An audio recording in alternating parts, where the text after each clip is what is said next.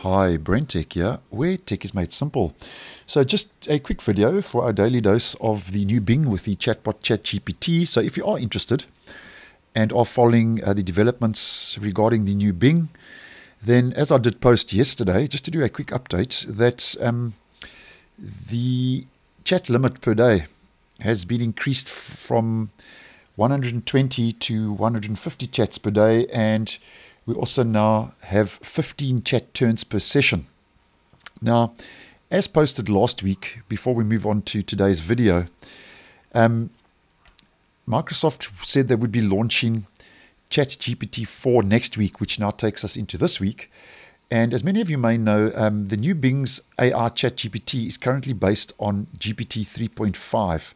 Now, GPT-4, as I mentioned in that video last week, which I'll leave a link to in the description, is more powerful than 3.5, with Microsoft saying, and I'm quoting this, it will offer completely different possibilities, and that's like helping you to create videos and more. Now, moving on to today's video, and the latest now is that Microsoft has recently confirmed over on Twitter that its Bing chatbot AI is now running on GPT-4, as they did mention last week. And that's the version of ChatGPT developed by OpenAI, which is now on version and model GPT-4.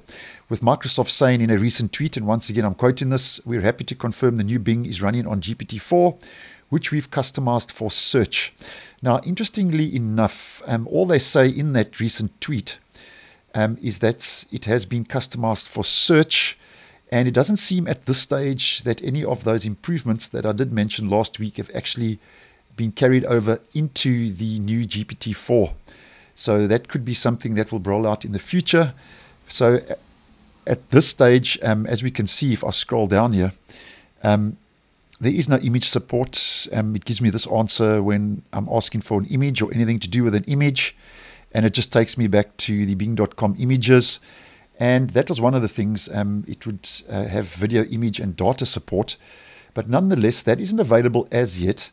And also, as mentioned last week, GPT-4 should have quicker responses. So if I just type in hi, we can see it still takes a second or two. So obviously, the faster responses haven't rolled out yet.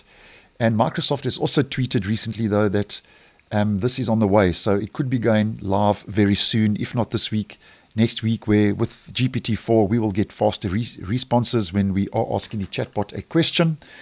And then just a final update for today's video. One of the major new additions with GPT-4, as mentioned, is basically the ability to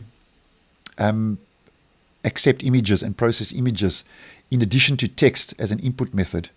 And now the AI, the artificial intelligence, when that does roll out, will basically be able to analyze images and output answers via text. So at this stage, that isn't available, but just wanted to keep you up to date that Microsoft has confirmed that although all those improvements that I did mention last week haven't rolled out, GPT-4 has indeed made its way to the new Bing and has been upgraded from GPT 3.5 to GPT-4, with obviously those improvements rolling out over the next coming days and or weeks. So thanks for watching, and I will see you in the next one.